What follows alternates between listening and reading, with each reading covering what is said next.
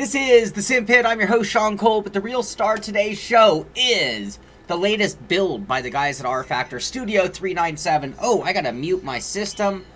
Oh, sorry about that. Twitch people, you should be seeing me now. When I stream in the mornings for the pit stop, I use a different computer.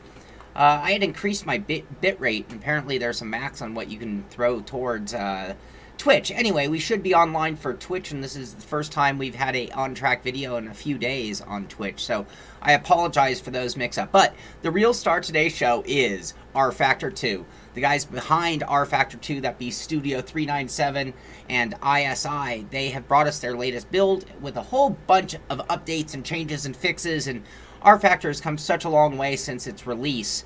And then on top of it, and something I'm very excited about and why I'm actually doing this spontaneous show, is Sebring.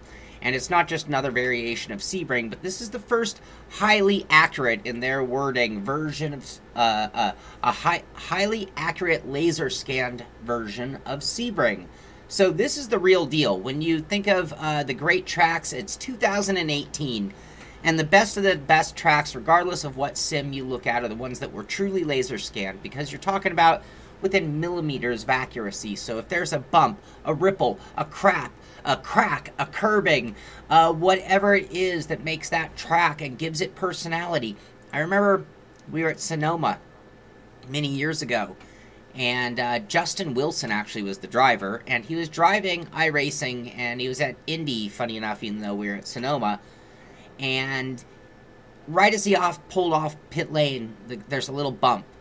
And when he hit that bump, he laughed out loud, like just blown away, because he's like, that is exactly where that bump is. And that's what I'm getting at when I'm talking about laser scanning a track to get the most or the best of it. It really does make a difference. Not only are the corners, the elevations, the cambers of the track there, but every bump, every crack, every curving, everything that makes the track unique. So it's been a while since I've done RFactor. I've made a complete component change, so I really didn't have anything optimized. So right now I'm not looking for perfect driving. What I'm looking for is just really seeing the track. Sure, I'll get some feel out of it, but you know, to get the best feel, we'll feel the distinct properties of the track, but we probably won't get to the point where we're like really optimized just due to my situation here. But I want you to see it because this is available, and it could, you know, go unmissed, and to me it's a very, very big deal. Let me take down my graphic. Oh, that would have been tragic. I am in the Corvette C7R, funny enough, the car I drove last night. The other thing I'll say about Sebring, you know, this is one of my favorites, and it is a very iconic track if you think about it. There are only a handful of 24-hour events that happen in the United States, and one of them is at Sebring. And myself, I've run so many races at Sebring, whether you're talking endurance races, sprint races. I have run Sebring in every sim made, essentially, and I'm very excited to see this because this is sort of RFactor taking another step forward in the right direction with what is already a great sim that just continues to get better. One of those evolving sims. We can identify some sims as evolving. Whoa! This thing's got a lot of power. Alright, so let's take a good look at the dimensions. That's what I'm looking at right now. In my mind, you know, not to name another sim, but iRacing has a laser scan version of Sebring. So, you know, we can use that knowing that if it's laser scanned, it's going to be pretty darn accurate as far as the ribbon, I like to call it, the layout of the track itself. Ignore what you see, but just the layout itself. And this is looking pretty good. You can see Sebring is a pretty flat track. A little cambered some of the corners, but it's really flat. You're in Florida. Florida's pretty flat. If you've ever been there, I moved to Florida once. Had a mountain bike. I was really good at mountain biking, climbing massive elevation. I got to Florida, and I said to the bike shop, I'm like, where do you guys mountain bike? He's like, oh, such and such park. I'm like, you mean that hill? A 6-story building would be about the tallest thing you're going to find in all of Florida. Or at least southern Florida. Alright, let's get back to the track. Bumpy. That's the other thing that comes to mind when you think about Sebring. It's a very bumpy track. Ripples and bumps all over the thing. looking at it, and I don't mean this in a bad way, I mean this in a good way, I would almost guess that this layout was iRacing. It's so exact to what I'm accustomed to.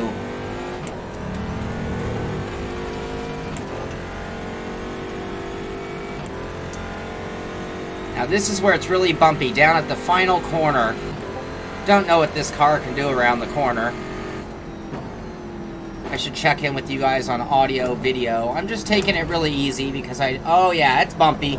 Oh yeah, it's bumpy.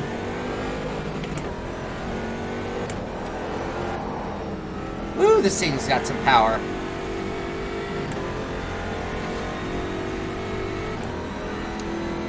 Bumpy, bumpy, bumpy, bumpy. Oh, I would have liked to oh, no, no, no, no, no, no, no. Almost looped it. I didn't really get to see the inside wall. We're going to watch a replay. Ooh, I got damage from that curbing. I hurt the the right front of the car right there. Oh, you gotta like that. Let's see a replay right now. Let's see what we did there. That hurt the car.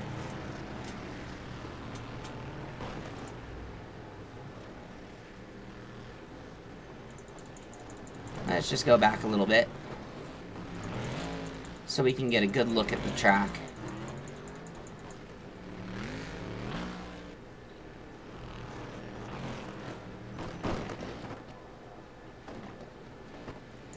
There we go.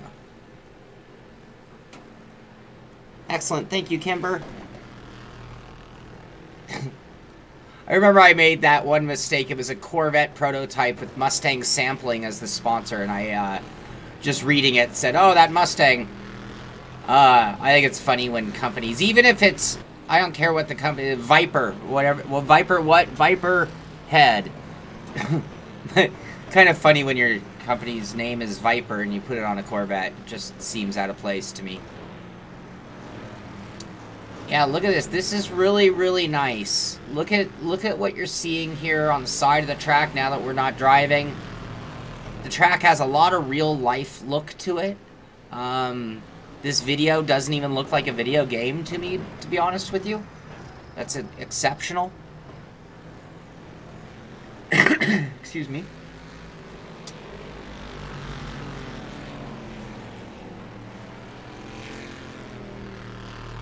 You can see the car doing some bouncing on the bumps of Sebring. You know, if I drive a version of Sebring and it's really, really, really flat like a billiard table, I immediately resist it because I know, and I've never driven real-life Sebring, but I've heard every driver talk about it and how bumpy it is. And then I've driven it in sims with quality versions, and sure enough, it's bumpy as can be.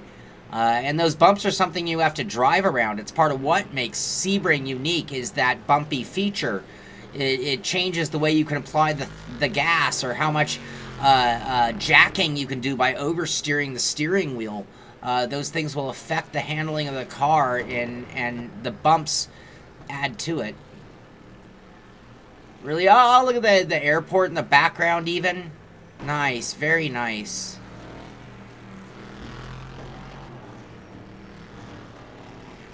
Alright, we'll just play a little bit more of this, and then we're going to take a track, and maybe I'll be quiet, and I don't have much of a setup or anything ready to go, but maybe we'll try to give it a little more pace just to see how it feels more at a performance level than a touring level.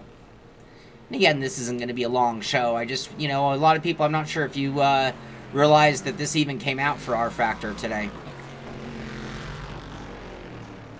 Whoa, loosey-goosey there. Alright, we're almost to that point of damage.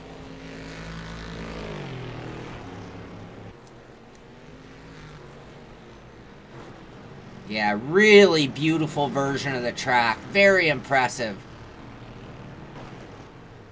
Everything about it looks spot on. I mean, just even some of the features off the track. This is some of their best work yet. Oh, I missed it. I missed it.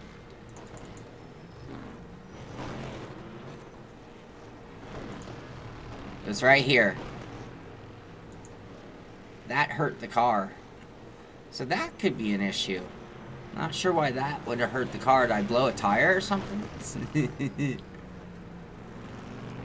Alright, let's give it another run. Beautiful.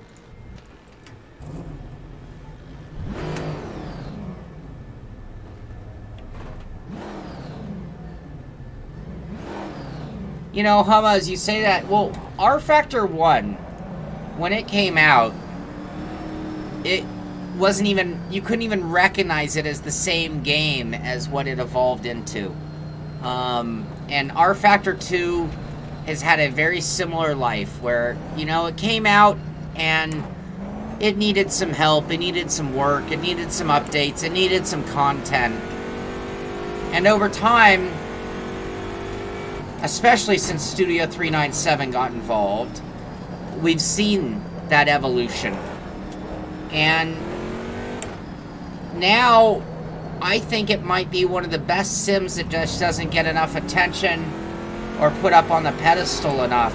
Now, things like the McLaren Shadow or World's Fastest Gamer competition will help.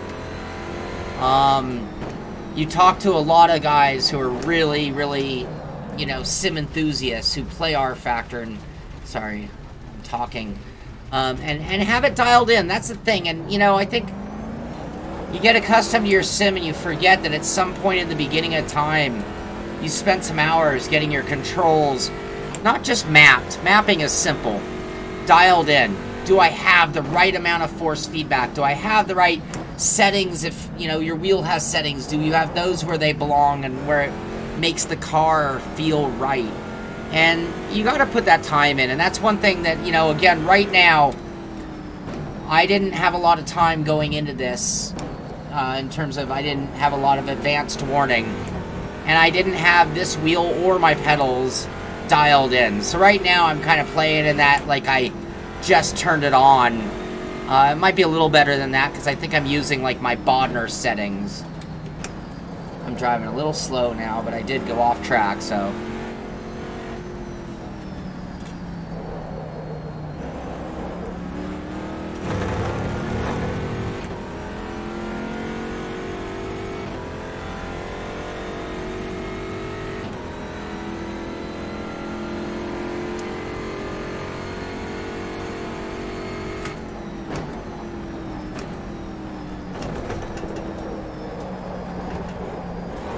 Whoa, whoa, too much gas. You see that? You hear that? This car is a beast. I love it.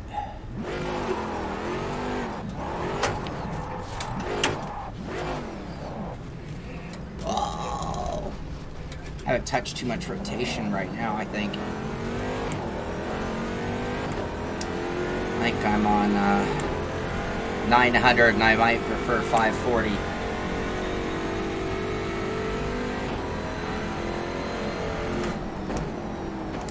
Oh, way late, Cole, way late, Cole. That one did not hurt the car, by the way.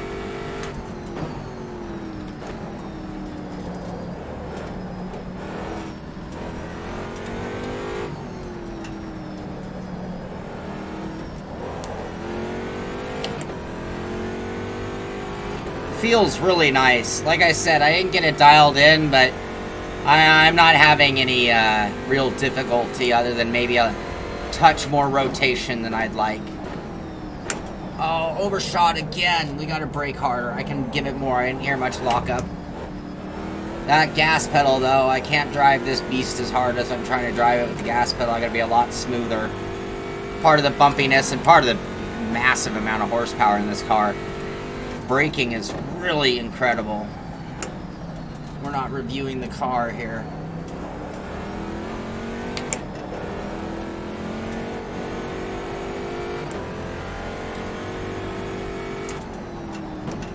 Oh, I tell you, I'm playing this thinking this is not only a great track, but a great car for this track. This is, oh yes, we must do this.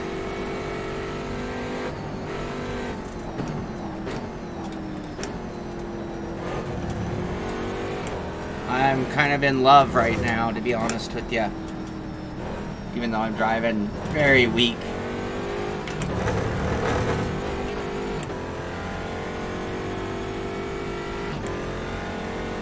I have to pick up the pace, huh?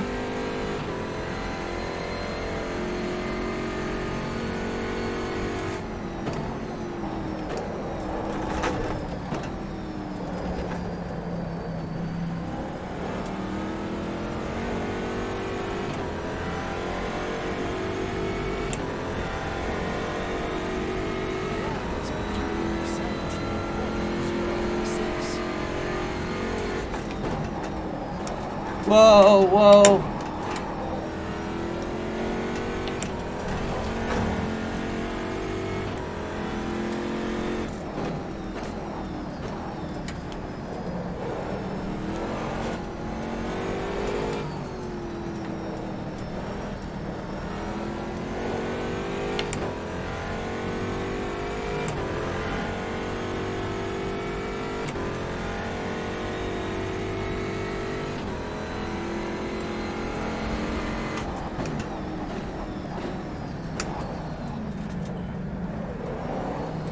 Oh, a little too hard on the gas.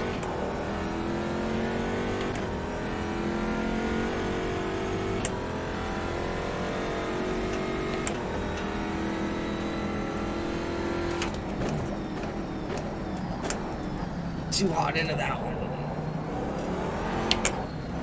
Ooh, too much gas again.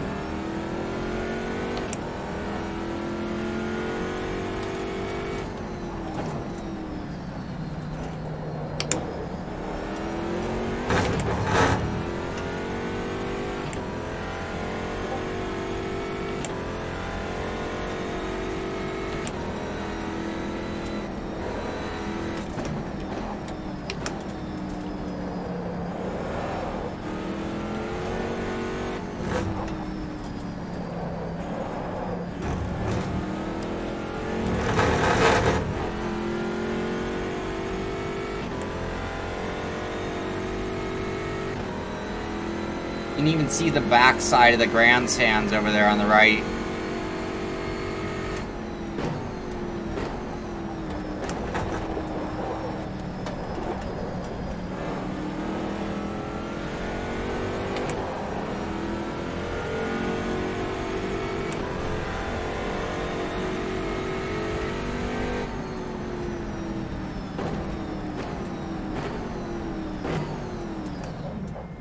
Oh, we are well off the pace.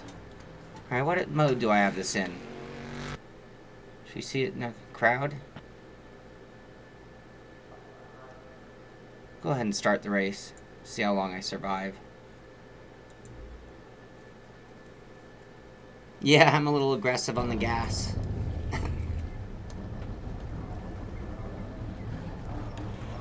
Whoa, formation lap. Oh, I don't.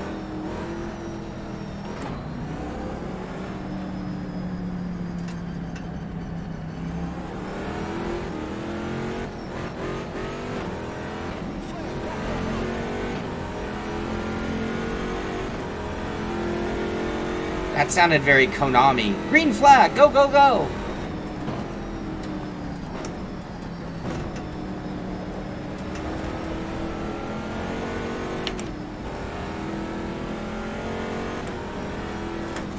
Whoa, whoa, whoa, hey.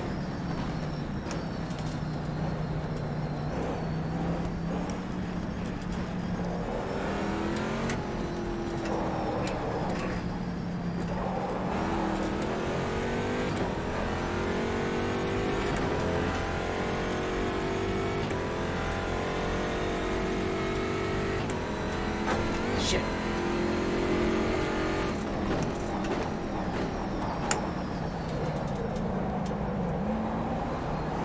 Shit. Swear jar. Sorry, I didn't mean to swear.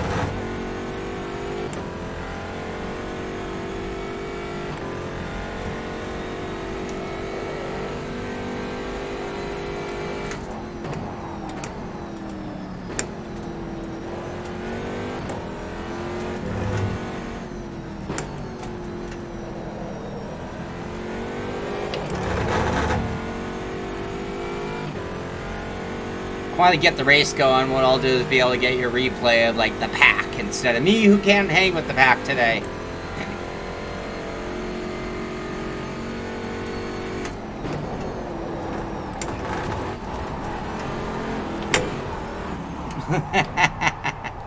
Alright, there we go. Let's switch to instant replay. Of course.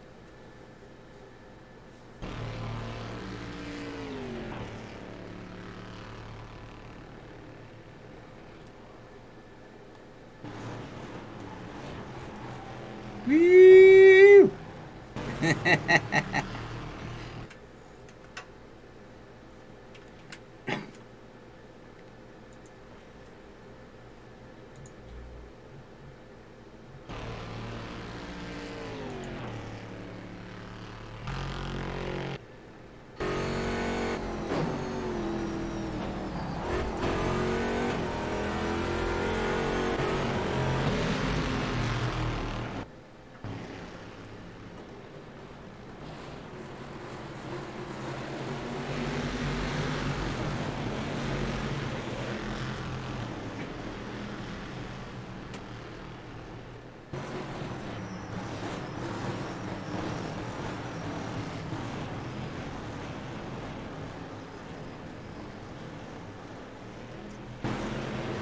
Oh.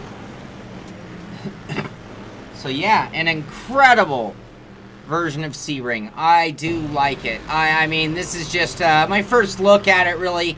I haven't seen it any more than you have at this point. Great work by the guys at Studio 397 ISI, RFactor 2. You can see that it's not the same game as when it came out or even close to it. This is great. I mean, you see that dirt effect off the gray car there as you put two wheels off a little bit. The bumpiness you'd expect. The layout is just impeccable. I mean, it's exactly like... I didn't have to give it any thought. It's like, this is the Sebring I know. And anything different than this, I would then have to relearn everything. I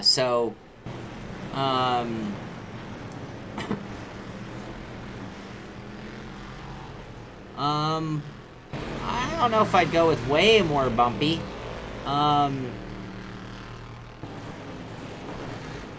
Comparison-wise, the difference, Angel, right off the bat is the physics difference between iRacing and RFactor. To be honest with you, if you were to take this version and put it into iRacing, take their version and put it in this and, you know, not tell me, I might not even notice right away. The ribbon, the layout, the angle of the corners, the elevation, everything feels so right on that my brain didn't even have to think about anything other than let's adjust to the brake marks for the Corvette at this track. So I feel it's in a really, really nice version. As far as the amount of bumpiness, I'd have to go drive iRacing right now to say, but they're both quite bumpy. That's what makes Sebring. And I don't know what Sebring has done to change the track. Tracks do change year by year as they weather and occasionally get repaved or have certain sections worked on. So it's hard for me, as a guy who doesn't drive Sebring in real life each year, to know those kind of idiosyncrasies. For me, what do I know? I know the ribbon, I know the layout, I know that it should be fairly bumpy, which makes it an interesting track to drive. Makes it a unique track to drive. Which is why Sebring's always been one of my favorites, and why as soon as I heard it was out, I'm like, well, I don't have a lot of time, but I gotta at least get out there and do it. So, anyway, I really wanted you guys to know about it. I wanted you guys to realize that this wasn't just another track release by Studio 397, but this was their first highly accurate laser-scanned track. I think they've done other laser-scanned, if I'm not mistaken, but not to this one's degree of accuracy and detail. Highly accurate, as they put it. So, anyway, I had a lot of fun doing it. I wish I could find a series to run in this combination, because this is very, very cool. It was one of the best drives of Sebring I've ever had in sim racing. So that's saying a lot, and well-deserved, and congratulations to Studio 397 and ISI and RFactor 2. So that is going to do it. Hope you enjoyed it. If you liked it, if you're intrigued, go out there and try it for yourself. Let me know. Send me an email, Shaun@thesimpit.com, and let me know your thoughts on the new Sebring, laser-scanned Sebring for RFactor 2. This is The Sim Pit. I'm Shaun Cole, and I'll see you on the track.